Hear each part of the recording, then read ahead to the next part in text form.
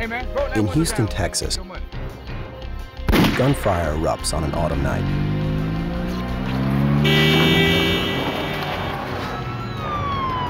On the trail of the gunman, investigators find only hazy accounts and vague rumors.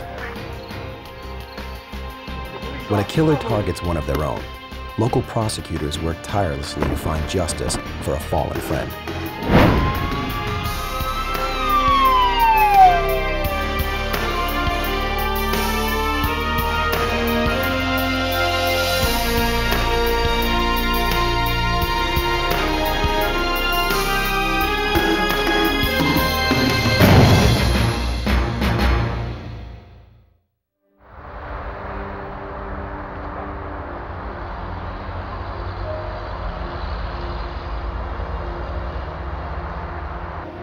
When an assistant DA is gunned down, District Attorney Chuck Rosenthal and the Houston law enforcement community must act fast to find and stop a killer.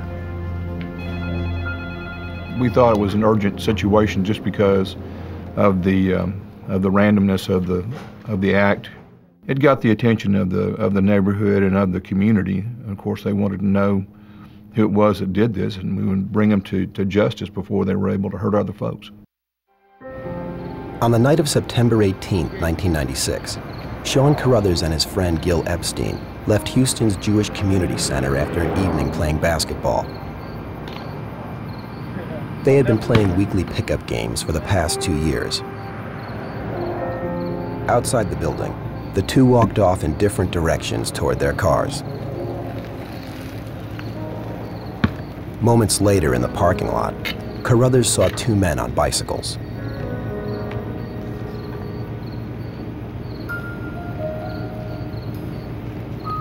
Nothing seemed out of the ordinary, and he continued across the lot to his car.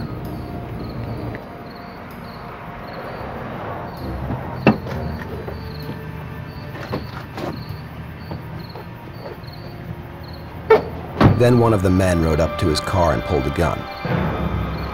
He demanded Carruthers' wallet. Hey man, roll that window down, man, and give me your money. Come on now, give it to me. Come on, man, give me some money now. Hurry up, man, come on, they got all day.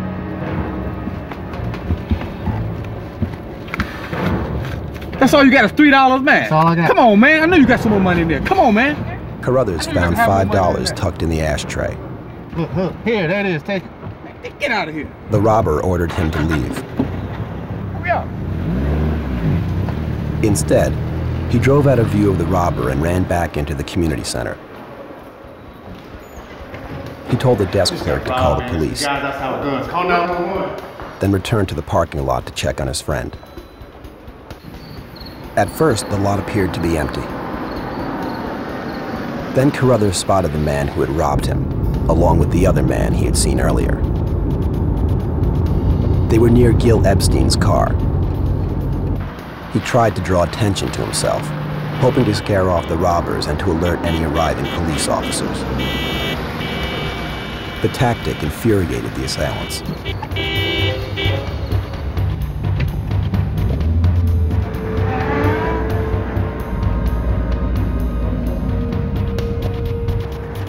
One of the men got on his bicycle and rode straight toward Carruthers' car.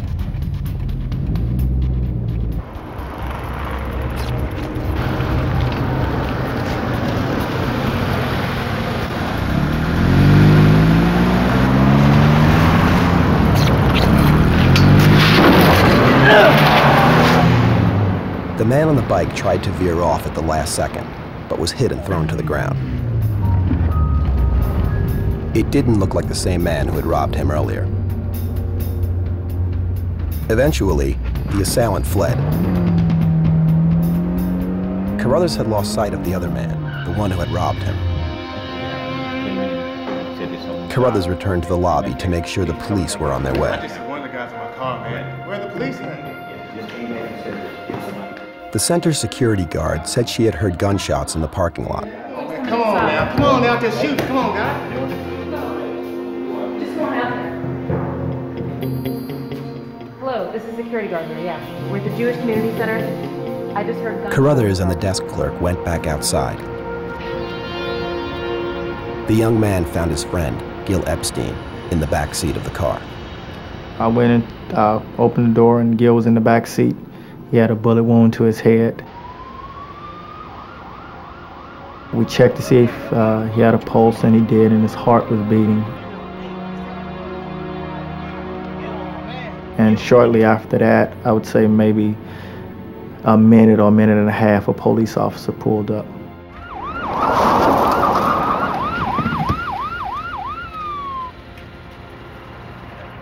Epstein was still alive. They rushed him to the hospital.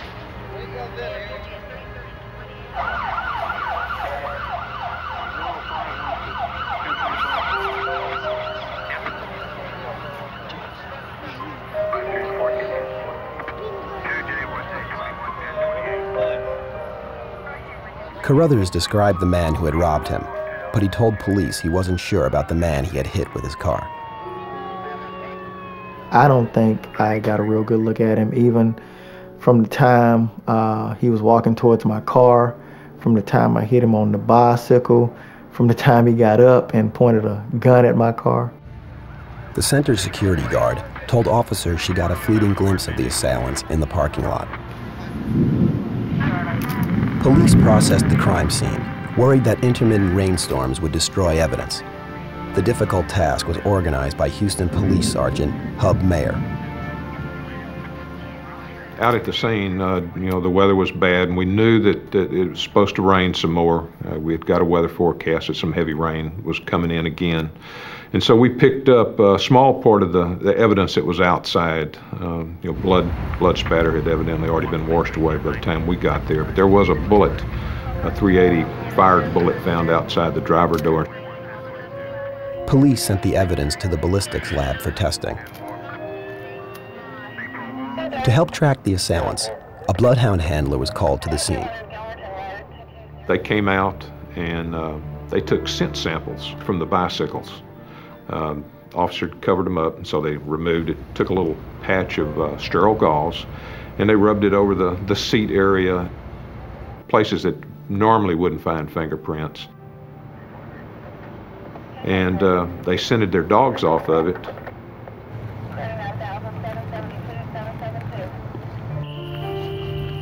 The bloodhound led officers on the suspect's trail from the crime scene. They went with their dogs through the neighborhood, and they actually went about a mile away from the scene to a pizza parlor, and that's where they lost them at, was at a phone booth on the outside of that pizza parlor. Unable to track the suspects further, Sergeant Mayer went to the hospital to get an update on Epstein's condition. We spoke to the doctor that had taken care of Mr. Epstein and also pronounced him dead, and he was very upset.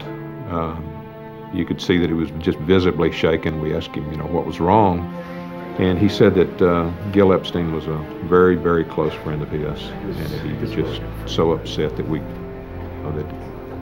that he saw see his own friend there and have to treat him for something like that. Gil Epstein's death turned the case into a murder investigation. His father, Baruch Epstein, remembers that night. At 2:55 a.m., my in-laws knocked on the door, and I opened up and I said, "Why are you here?" And they said, "An accident happened in Houston, and Gil is injured." And then they gave me the cellular telephone, and my daughter-in-law told me that he actually was killed. Epstein was an assistant district attorney in the Fort Bend County Prosecutor's Office, working under District Attorney John Healy. Gil Epstein came to our office as an intern in 1994, and he had a real spark of energy and had a quick wit, and he had the kind of personality that we were looking for in a prosecutor. He had a lot going for him. On the evening of the 18th of September 1996, I got a call from a close friend of mine who was a defense attorney and knew Gil quite well, and he called and let me know that Gil had been shot. And we went down to the hospital. We were hoping against hope that he'd survive, and when we realized that he was gone, there were a lot of tears in that room, and a lot of people were crying and sobbing openly.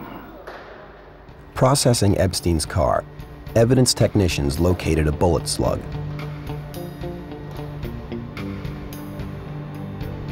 It had exited the victim, passed through the car's interior, and come to rest in the trunk.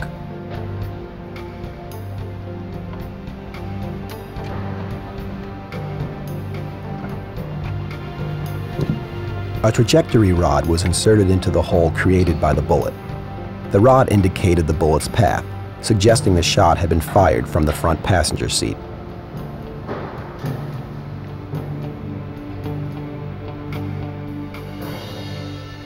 Technicians collected 2 .380 caliber shell casings from the floor of the car.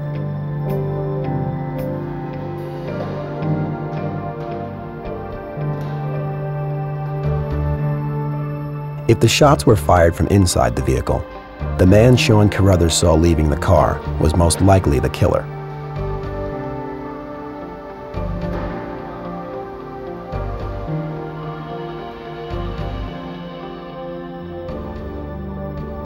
At the police station, Carruthers tried to identify the men he had seen in the parking lot the night his friend was shot. No, none of these guys. You can't be close. But looking through mugshots, he did not find anyone resembling either man.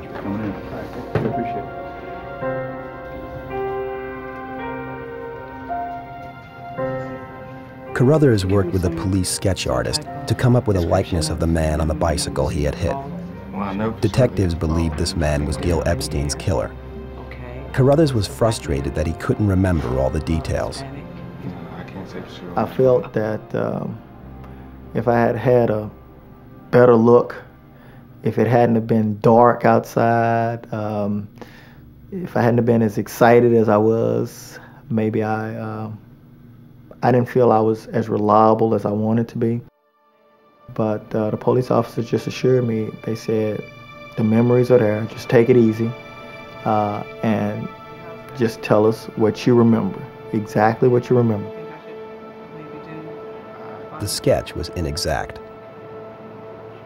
When the police asked me some questions concerning one of them, I thought he was either a Latino or he could have been a white guy, in my opinion. With the only potential eyewitness unable to give authorities a good description of the shooter, Sergeant Mayer began to look for possible suspects from the victim's past.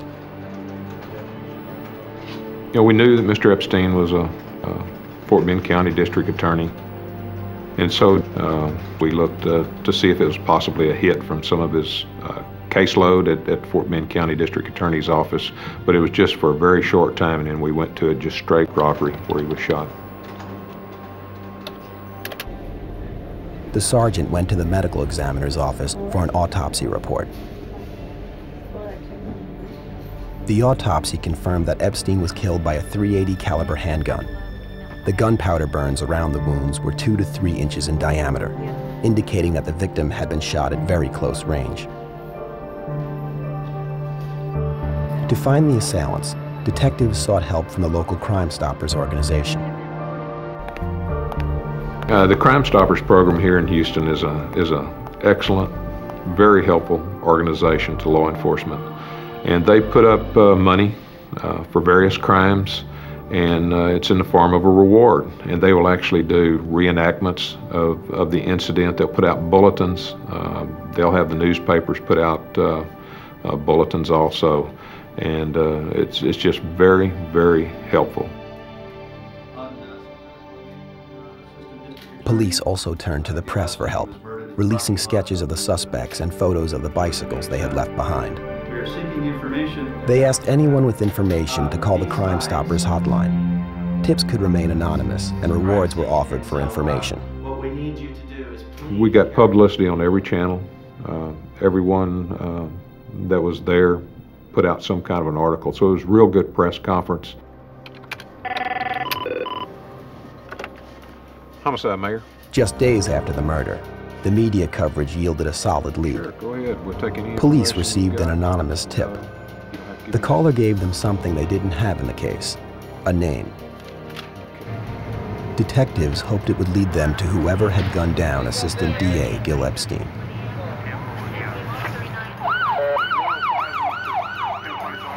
Authorities in Houston, Texas, were investigating the murder of Assistant DA Gil Epstein. Dozens of leads were called in to their tip line. One finally paid off for Sergeant Hub Mayer.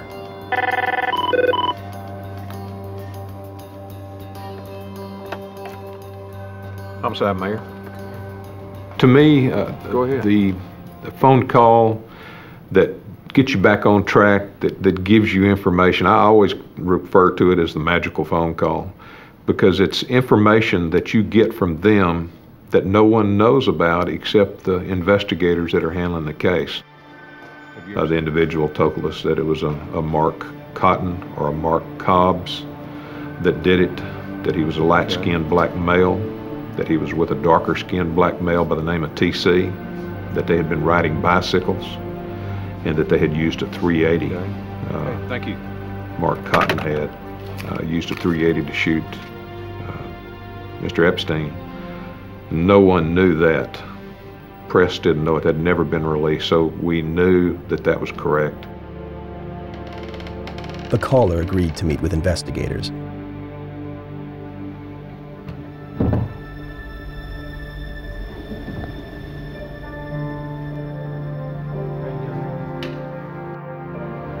I'm Officer Huseman, and this is Sergeant Mayer, and we're just here to ask you a few questions. First of all, we were wondering if you could help us to... They showed her a photo spread made up of driver's license photos. Okay, do you mind looking at a picture and They asked her to point out the man she had heard was involved with the murder. Okay, here it is. She immediately picked out Marcus Cotton. That's him, right there. You're positive about that? Positive. She also heard that a man nicknamed Little Boo was now in possession of the murder weapon.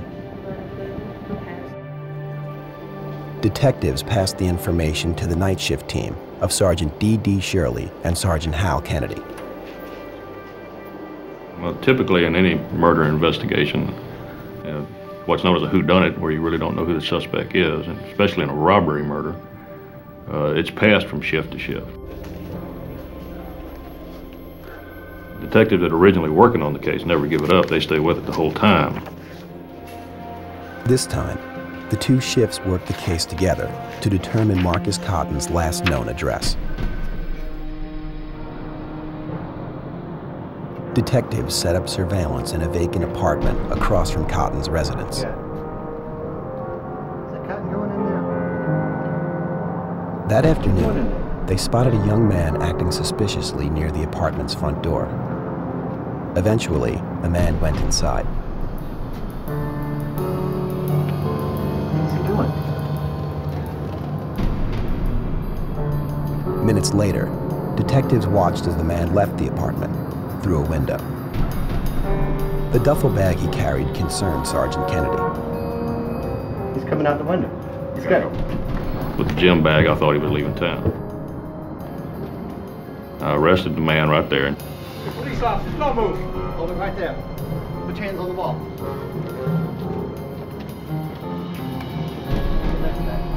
I'm not doing anything. It turned out not to be Marcus Cotton. It was a friend of his. I'm not doing anything all the time. I'm here getting my stuff. You live here? Yeah. The bag contained clothing and other personal items. The man said he had left them in the apartment and was just retrieving them.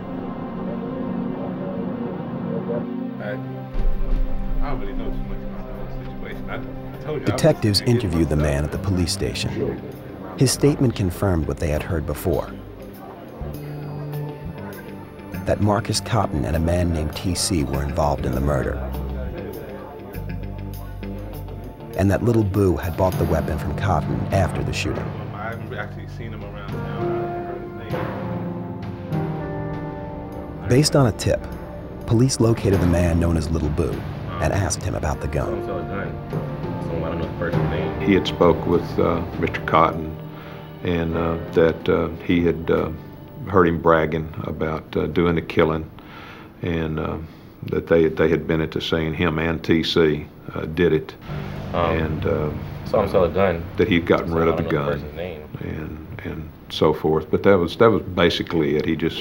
He He was trying to make himself not be a party of it, that he never got the gun. I'm not sure. But he knew everything about it. That he sold it to that one person. Never. Have you ever seen him sell guns? Once. But Little Boo would never be able to testify if the case made it to court.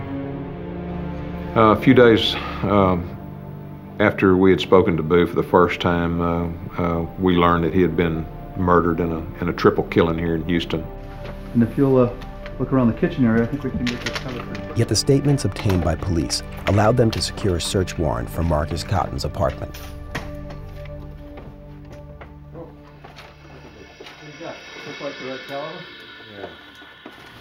When the officers entered the apartment, they saw a 380 hole in open view, and also, I believe, a box of 380 shells. It was the same caliber as the weapon used to kill Assistant District Attorney Gil Epstein.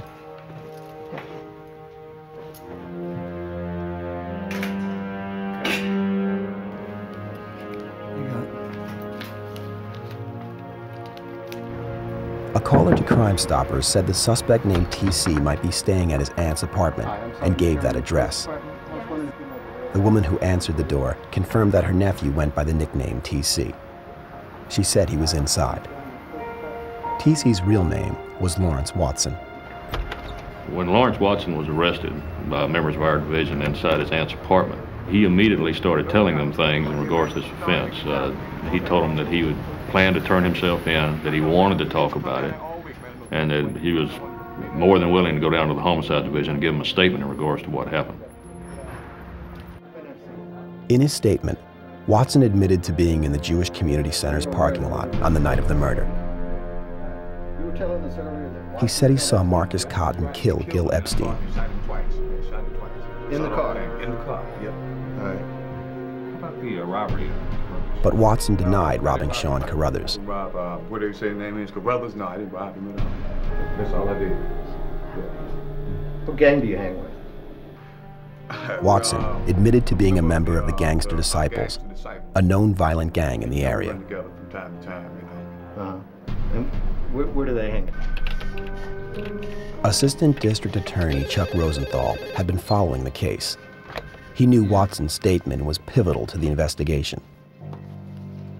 And when he first talked to the police, we were able to piece together a lot of what did happen, whether we could use it in testimony or not. So we knew what the truth was.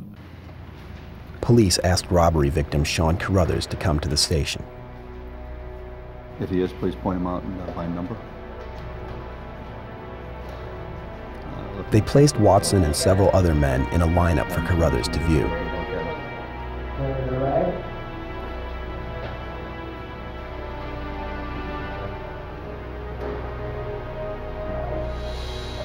He immediately recognized Lawrence Watson as the man who robbed him in the parking lot. No, you don't forget a face of a person who puts a gun to your head. You never forget that face. Watson was held without bail. Now detectives needed to find Marcus Cotton, the man they believed killed Gil Epstein. We had information, yeah, he's hiding out, and he keeps a pump shotgun, and he said that, you know, he can get 2 cops before they get him, and he's not going back to prison. And so we kept looking for him. At the same time, we were looking for the gun, and just hitting all these folks and hitting all these folks, and then another source gave some information indicating that where he was at. An arrest team surrounded the apartment. If Cotton were inside, he could be armed and ready for a shootout.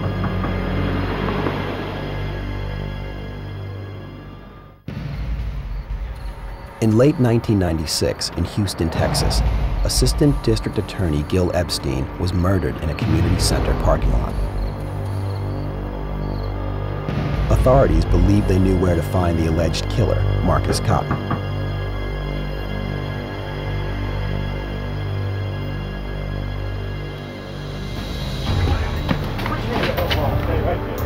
Judge, you have the right to remain silent. Clear. The state county will be using it in court of law. What's going on? You have the right to have an attorney present for any question. You understand those rights? I don't understand what's going on. You understand those rights? I got you. screwed up. A week after the murder, police arrested Cotton without incident.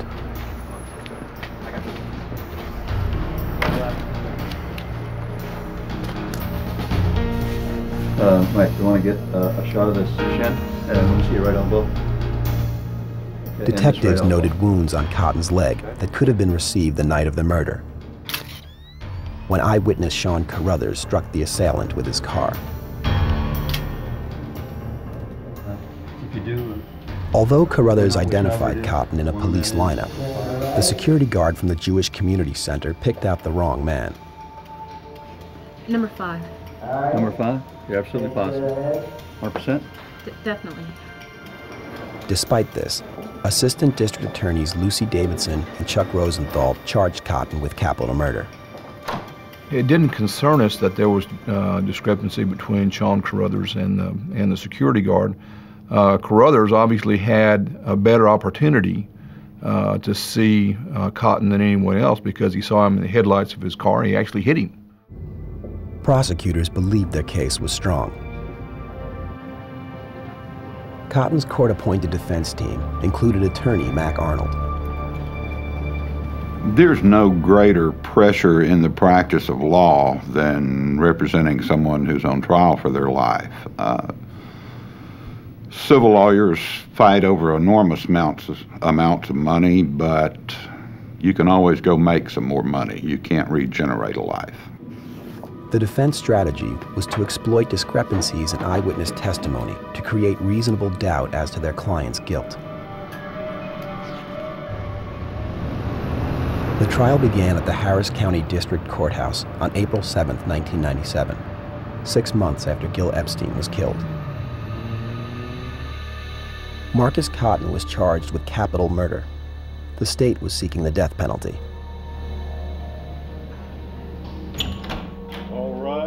The Honorable Michael T. McSpadden presided. To prove Cotton was guilty of the murder, prosecutors would first have to prove he was at the scene of the crime. Chuck Rosenthal believed he could do that, despite the fact that the state's key eyewitnesses provided differing descriptions of the killer.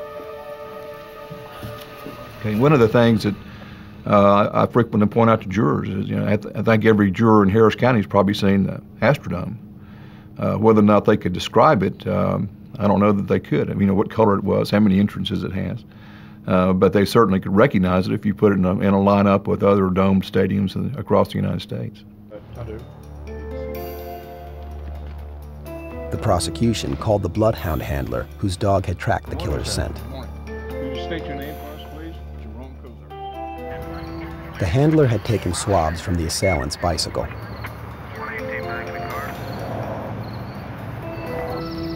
His bloodhound led authorities for a mile, but then the trail went cold.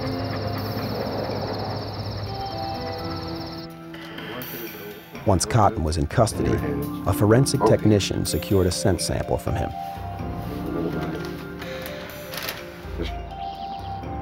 Placing that sample near 4 distractor samples taken from men with similar characteristics as Cotton, authorities conducted a field test. And the dog was able to identify the correct scent patch from a scent patch that was taken from the seat of the bicycle at the scene. Something different about the prosecution claimed the bloodhound's ability to link the 2 scent samples proved that Cotton was in the Jewish Community Center parking lot on the night of the murder. He would go in sort of an alert status, is that correct? But the defense believed the bloodhound evidence was flawed and fought to prevent the dog handler from testifying at the trial. Owns the bloodhounds. He's in effect speaking for the dog and having to interpret what the dog is telling him and saying to him by his actions. And so I'm getting to cross-examine an interpretation of what the dog is saying. Thank you, Your Honor. When the judge allowed the testimony, the defense attacked it. Mr. Watson and Mr. Cotton.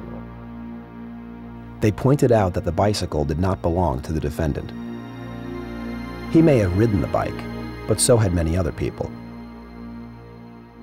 This bicycle was a community bicycle shared by everyone who lived in an apartment complex, including my client, Marcus Cotton. It would seem to me to easily follow that if Marcus Cotton had ridden a bicycle any time during the past preceding 30 days, that his scent would be on there. The scents that are on the bike. The dog handler conceded that the bloodhound would have been correct to trail any of the scents on the bike, not just Cotton's. Different scents on the bike. The testimony allowed for the possibility that someone other than the defendant could have ridden the bike to the Jewish Community Center, then run off on the night of the murder. No. Run off past the witness.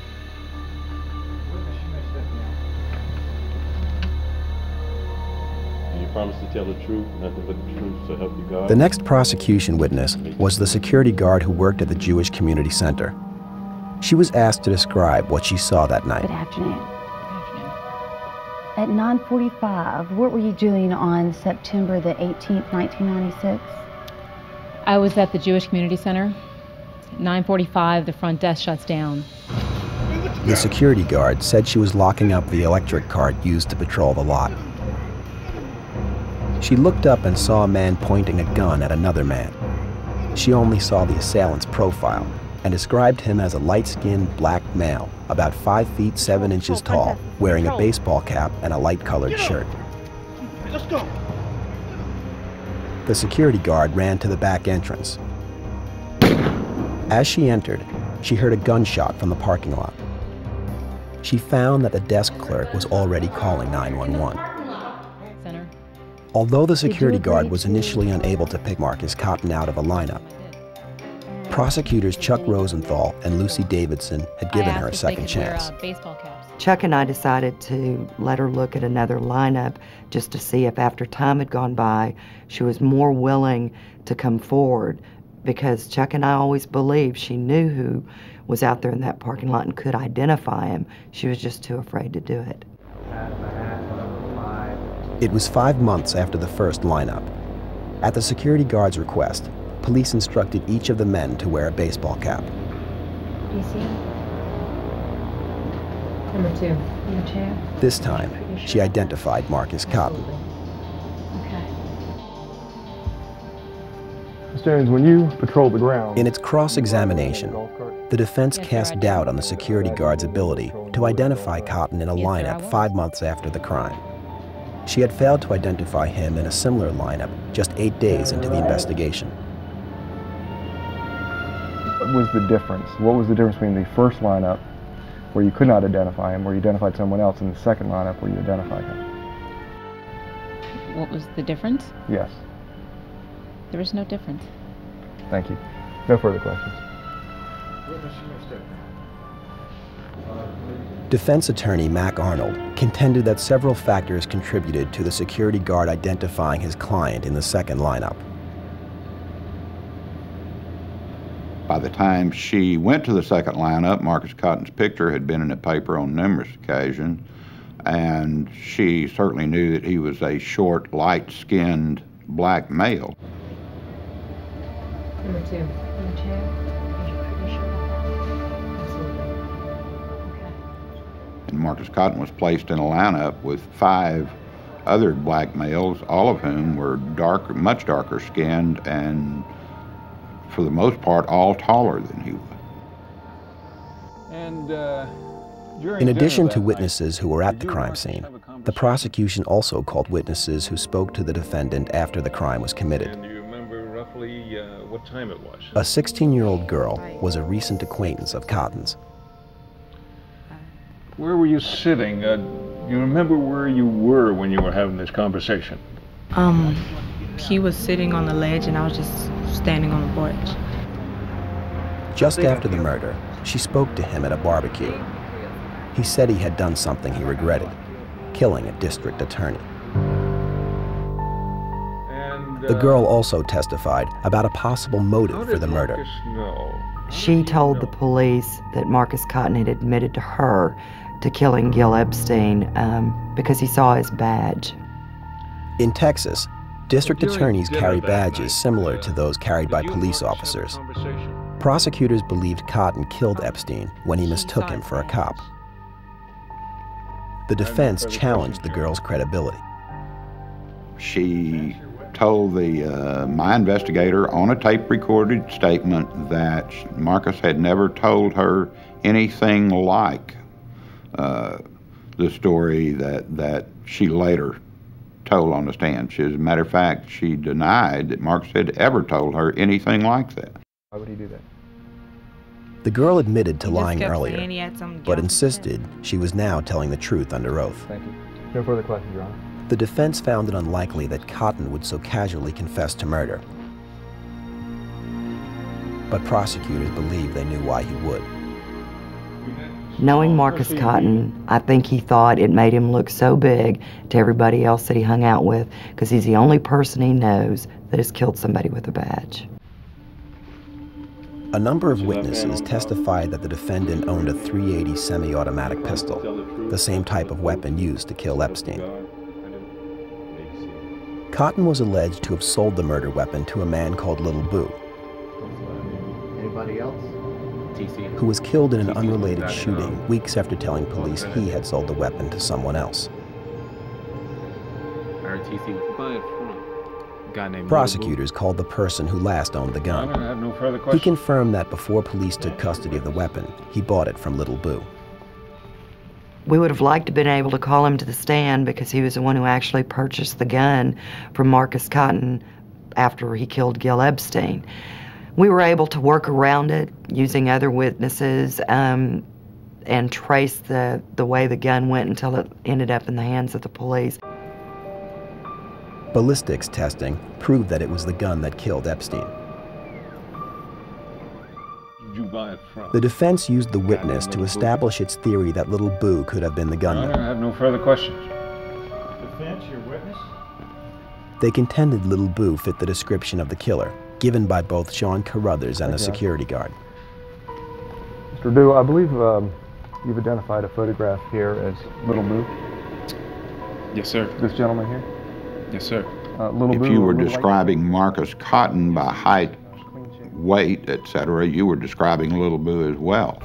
We know that Little Boo at one point was in possession of the murder weapon in this case. We would like to have called Little Boo to the stand, but he had been killed in an unrelated shootout. Is it true that Little Boo... The witness also testified that Little Boo was a member of the Gangster Disciples, as was Lawrence Watson, who had admitted being at the crime scene. Prosecutors decided not to call Watson as a witness. We decided not to because we thought the testimony of Sean Carruthers was so powerful, and we had other corroborating evidence to his identification that we felt we could make the case without him. Another witness? The defense had deftly countered each of the state's arguments and put forth an alternate theory of who killed Epstein. To convince the jury that Cotton was the killer, the state would need compelling testimony from a credible witness. They were counting on Epstein's friend, Sean Carruthers, to provide that testimony. Two men on bicycles. Marcus Cotton was charged with capital murder in the shooting death of Assistant District Attorney Gil Epstein. Prosecutors had little physical evidence to link Cotton to the crime. They would rely on eyewitness testimony from Sean Carruthers, a friend of the victim who was with him moments before the shooting and who had come face to face with the killer. Okay, now... Carruthers testified that he had struck the gunman with his car on the night of the murder and believed he could identify him. Now, can you indicate who he is and an item of clothing that he's wearing? It's that man right there with the red tie. I presume you know why you're here. Unlike many of the people who implicated Cotton, Carruthers refused to accept reward money. The prosecution believed this made Carruthers more credible to the jury. I don't feel that anyone should profit off the death of another person. I felt that would just be a slap in Gil's face. The defense chose not to question Sean Carruthers at the cross-examination stage. Prosecution, do you have any more witnesses?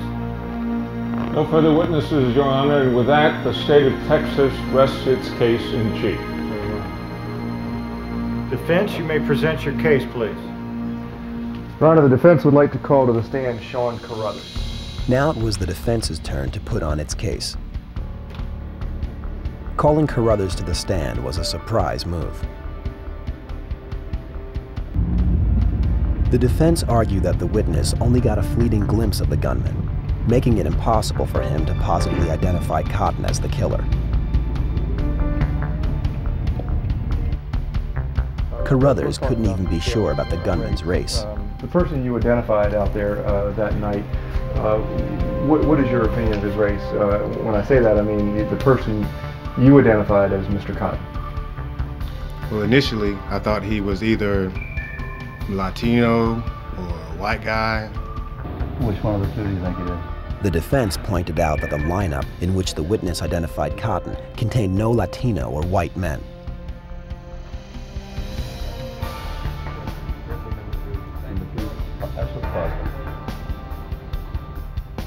Mr. Carruthers, on how many occasions did you tell members of the Houston Police Department that you did not think you could identify the light-skinned male? I think on one occasion. No further questions for this witness, Your Honor. Defense attorney Mac Arnold put Marcus Cotton's father on the stand to explain the injuries police found on his son's leg. The prosecution believed the injuries were caused when the defendant was hit by Carruthers' car. The fact that Marcus had injuries needed to be refuted. If he had no explanation for those injuries, and the injuries were consistent with the type of injuries he would have received by being knocked off a bicycle, it would indicate that he was the person at the scene that night. Cotton's father testified that around the time of the murder, he and his son had a foot race up the stairs at their apartment complex. He slipped. His left leg got cut and his right elbow. So he slipped and fell on the stairs? Yes, sir.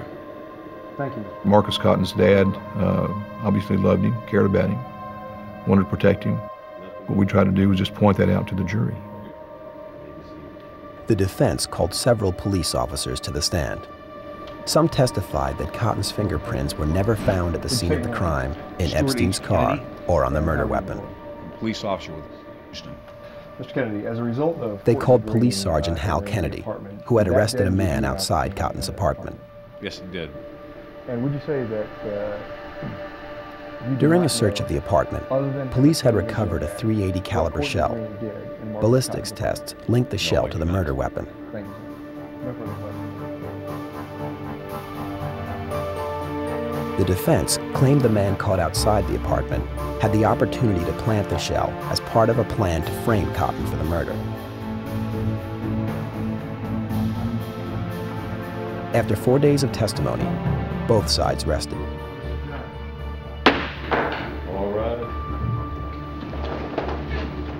The jury began its deliberations.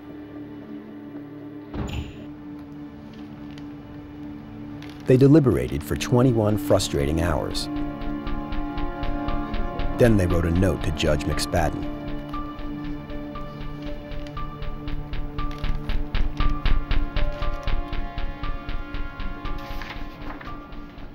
This is from the deliberating jury. The judge learned that the jury was hopelessly deadlocked. Get a hold of the defense and prosecuting attorneys and bring them back to the courtroom. Yes, sir. If they could not agree on a verdict, Marcus Cotton could go free. In Houston, Texas, Marcus Cotton was on trial for the murder of Assistant District Attorney Gil Epstein. 21 hours into deliberations, the jury informed the judge they were deadlocked. With no hope for resolution. One of the jurors had refused to deliberate. The others had agreed on a verdict. The judge had no choice but to declare a mistrial. A second trial was scheduled to begin 7 months later. It gave both the prosecution and the defense time to refine their cases. Prosecutors wanted to call the same witnesses, plus Lawrence Watson, the man who admitted being at the scene of the crime.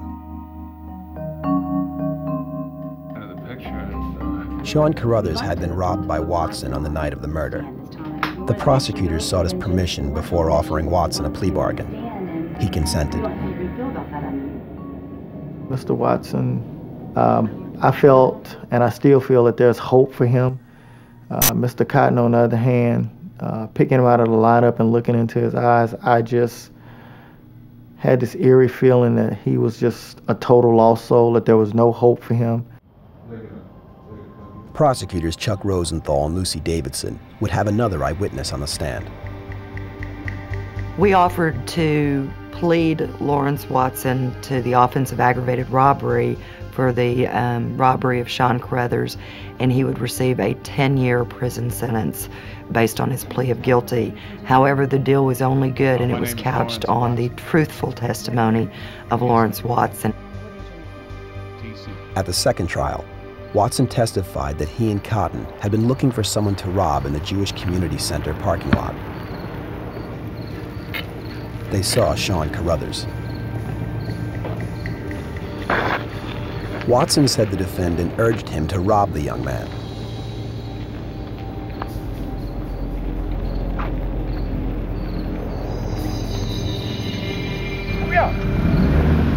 He testified that he then rode his bike to Gil Epstein's car, where Cotton was. When you went over, what did you see?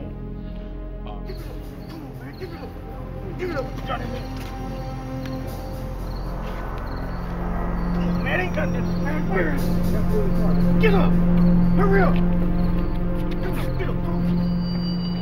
Epstein said he didn't have any money, but he did have something valuable in the car that Cotton would want. Hurry up!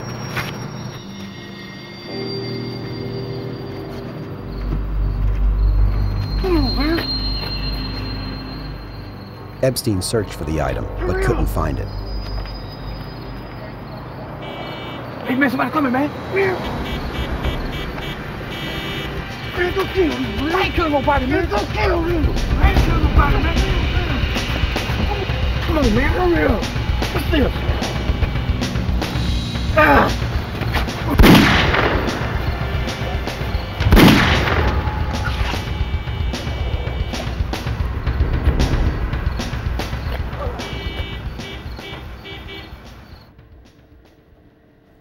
Defense attorney Mac Arnold immediately called Lawrence Watson's credibility into question. We certainly wanted the jury to know that he had lied under oath when he had given that first statement, and he's just back up there talking under oath again. Watson admitted to being a member of the Gangster Disciples street gang. He said that Marcus Cotton was not a member. The defense contended that Watson committed the murder with a fellow gang member, whom he was now protecting. Yes, sir. And you've admitted to a few attempts against testifying against one of They pointed out that the gang punishment for informing on a fellow member is death.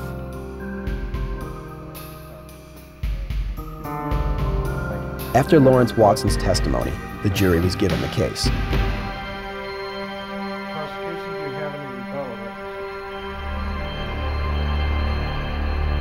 This time, the jurors deliberated only 58 minutes.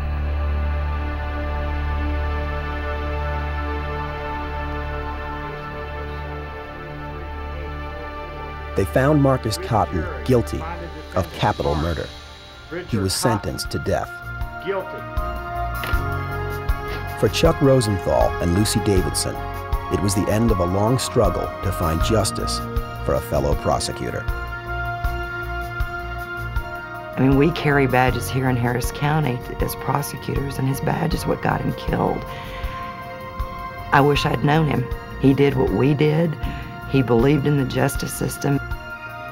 I was glad that the system worked for Gil the way it did.